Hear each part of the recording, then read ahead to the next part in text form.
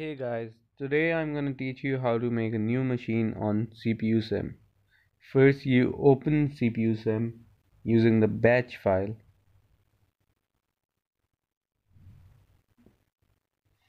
It already has an old file open, so first you can close it. Go to file, open new machine. Now go to modify and go to hardware modules to give specifications of your machine.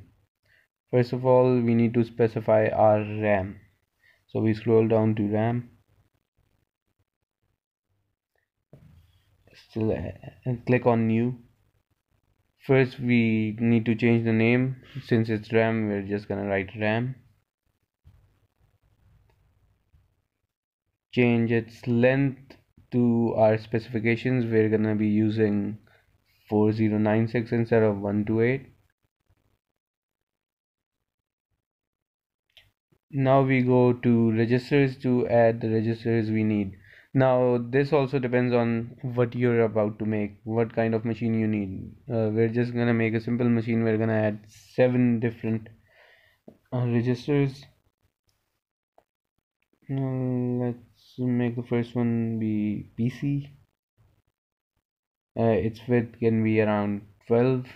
Now this also depends on the machine you're making. Since ours is 4096, we're gonna have a PC register of width 12. Another can be ACC. Sorry about that, not AAC. ACC.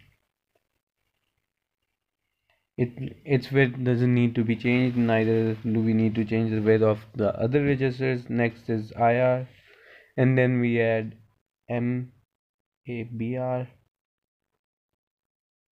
MAR, and now we add 2 registers for our condition bits, which we'll be adding after adding the registers. Let the first one be S and the next one be E. Now we go to the condition bit. Here we're gonna add 2 condition bits. Let the first one be carry bit.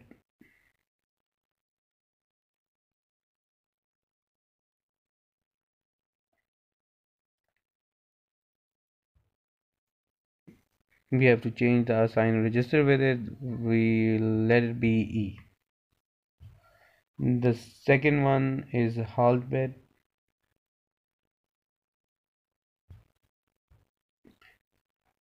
Now we're gonna change its assign register with S and tick the halt checkbox. Now we can check our save changes by going through all the menus. Once we've done that, check the RAM. Once we've done that, we click OK.